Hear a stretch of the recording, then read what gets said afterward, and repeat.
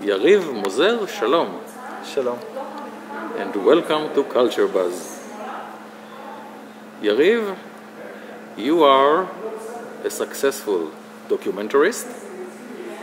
You have in your disposal, despite of your young age, already 3 fantastic documentaries. The first one about the Second Lebanese War, the second one about Noah and Mira Awad, Yes. and the third one, your latest, is about quite a tragic phenomenon, if we may say so. And we would like, in your permission, to ask you to tell us a bit about The Invisible Man. The Invisible Man is the story about persecuted young gay Palestinians who are unfortunately running away from their families and home society. And the only place that they can run to is Tel Aviv, and in Tel Aviv they're hiding because they are illegal. So this is their situation, and I see them as victims of this of the Israeli-Palestinian long-lasting conflict. So we were right by describing this as a tragedy, because it's indeed a tragedy. Yes, it is. Israel cannot give political asylum to gay Palestinians because of security reasons, and so therefore they need to seek asylum in a third country, and abandon their society, their land, displace the Middle East forever. And it is no secret that your documentary, The Invisible Man, is making lots of buzz all over the cinematographic world, if we can put it like this. You have been invited to many important festivals, and when you go abroad and there is a screening of this very important documentary, and then you have a chance to have a discussion with the audience, what are your feelings? What are your thoughts about all of that?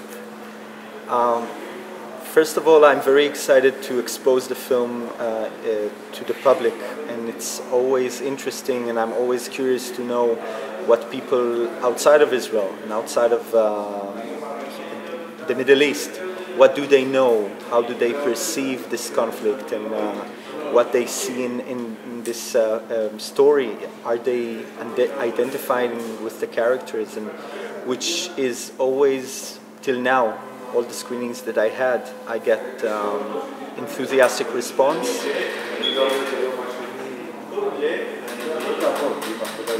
I get very positive response from the audience.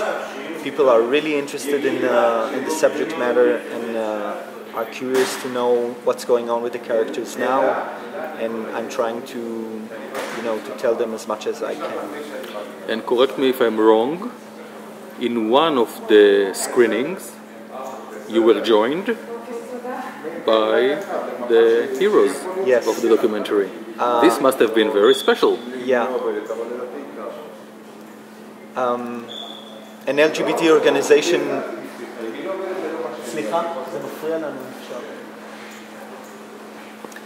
An LGBT organization in a European country invited the 3 of them, the 3 characters. Which name we won't mention?